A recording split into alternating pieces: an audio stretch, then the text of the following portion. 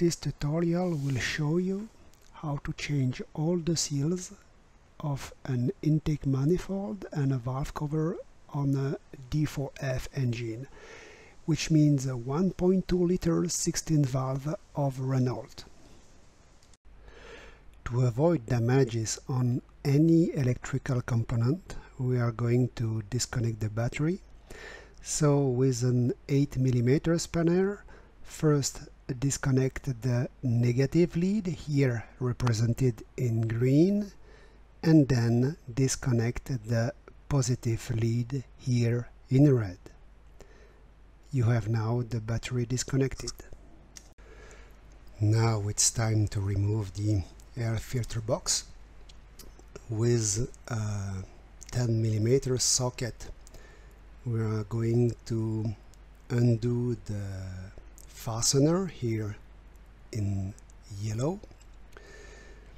Once removed, you can lift the tab at the back of the airbox filter and you swing the box through you, and the box will come quite easily in your hand. So you have the box here in green. To remove the cosmetic plastic cover, you just have to pull it out gently and it will come quite easily. How to remove the coil pack?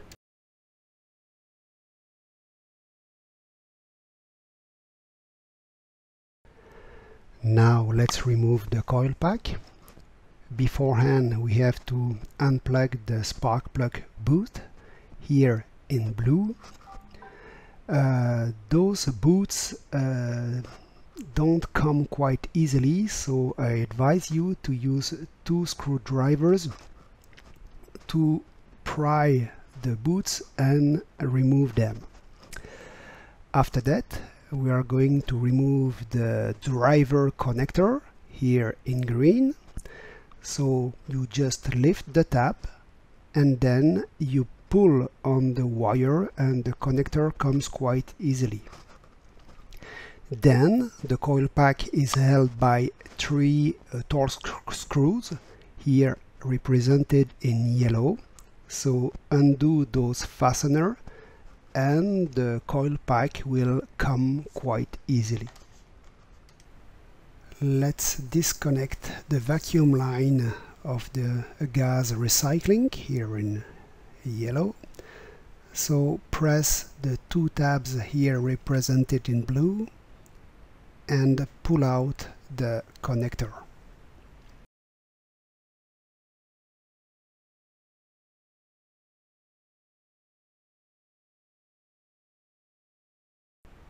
Now the vacuum line is disconnected. Let's do the same thing for the power brake. So just press the ring and then pull out the vacuum line.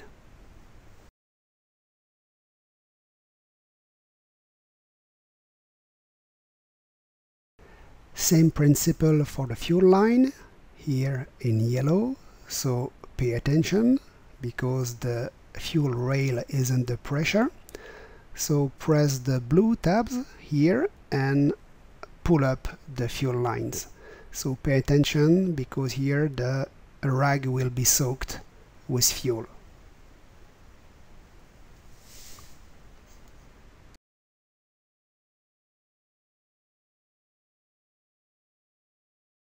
How to remove the intake manifold?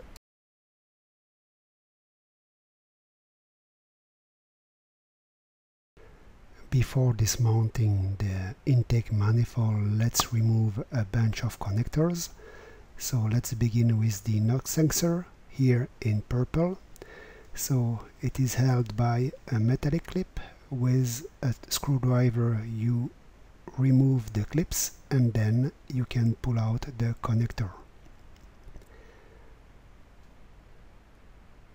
After that, we have a ground with a socket or a key of 13mm. Remove the bolt and then place back the bolt not to lose it.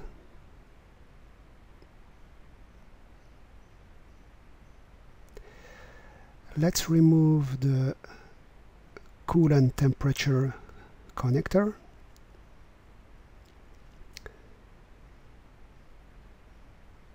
For the map sensor, you lift the tab and then you can pull out the connector. Let's do the very same thing for the injector interface. So this is the connector between injectors and ECU. Then let's remove the ECU connectors. So we have to press the tabs with a screwdriver here in red, and then you swing the brackets, the holding brackets here in yellow. Once completely in 90-degree position, you can pull out the connector.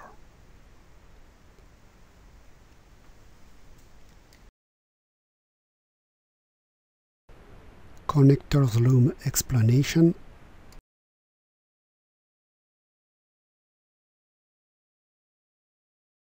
Here we have the coil pack driver connector,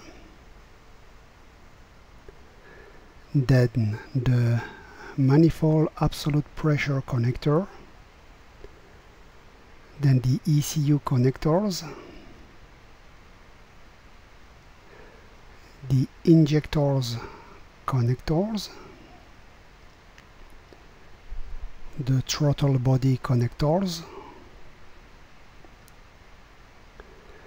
the knock sensor connector,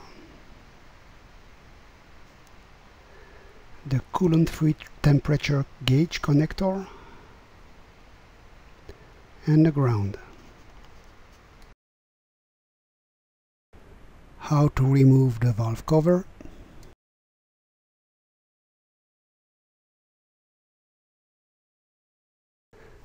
Let's remove the valve cover, here represented in yellow. So to do so, we have to remove all the fasteners here in green. So you have dotted for hidden one. Keep in mind that those two fasteners in red are longer than the others. Let's clean all the surface. Here in green we have the intake manifold contact with the head cylinder, and in pink we have the surface with the valve cover. So we need to remove the old sealant.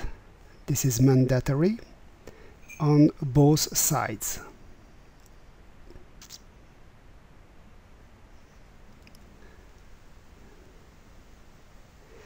So here is the top side of the valve cover, and here the bottom side. How to remove the throttle body and change all the intake manifold seals. Remove the 4 screws here in blue with a torque screwdriver. Discard the old O-ring from the throttle body and take a chance to clean it with carb cleaner because it is quite dirty.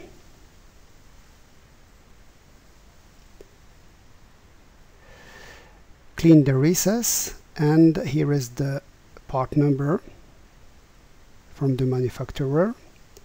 And you can lube the O-ring with silicone spray. It's not mandatory, but it will make the work easier. You can use also thread locker on the screws to fasten them back. It's not mandatory, but it's better. Discard the old seals and clean the recess here in yellow. So here is the part number from the manufacturer. And we have the seals back in place. How to remove the ECU and change all valve cover seals. Remove the 4 ECU screws here in blue with a Torx screwdriver.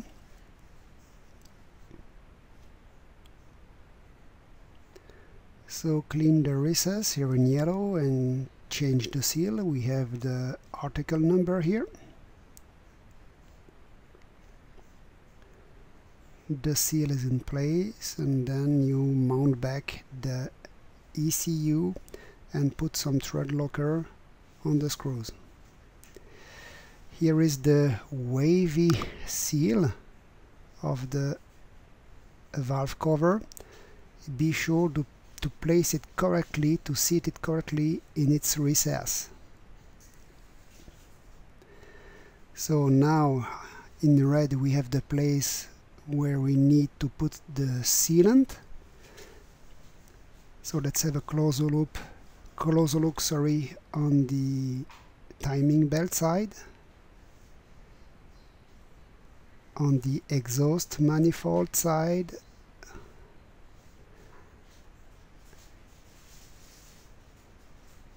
and on the gearbox side. And here in black, this is the real sealant. Timing belt side, exhaust manifold, gearbox side. Now we are going to put back the cover, and you screw the whole thing with a spiral pattern with a socket of 10 mm.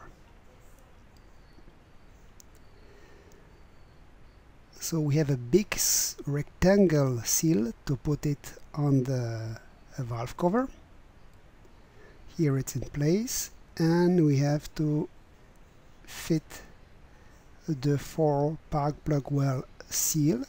So you can put it with a socket of 30 mm and lube it with silicone spray, and you press on it.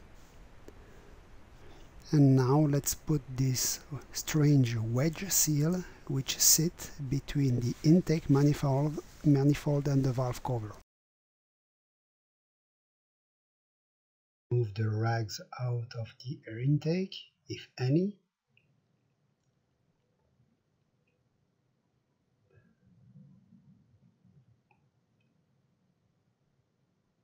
Place correctly the loom of the throttle body into its brackets. Place the connector of the air temperature sensor and then of the throttle body actuator. Place back all injectors connectors, so you can't make a mistake because the loom is designed to do so.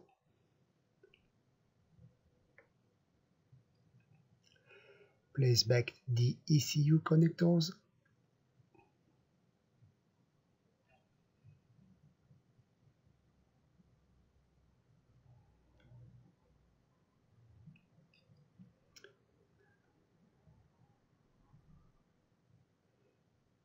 The injector interface and the map sensor.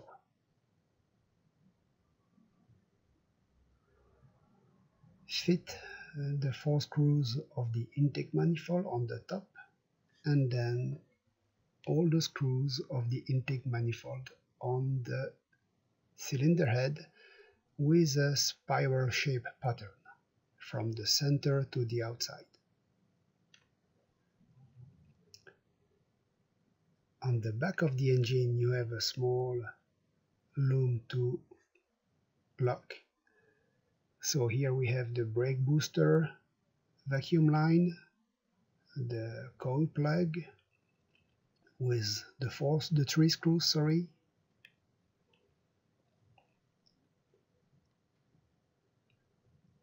Insert the spark plug booth back, put back the anti-pollution vacuum line, sneak the fuel line to its connector and plug it into it. Connect the primary of the coil pack,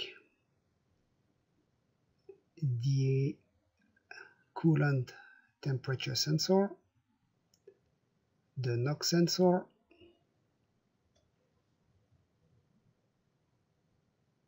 and the ground.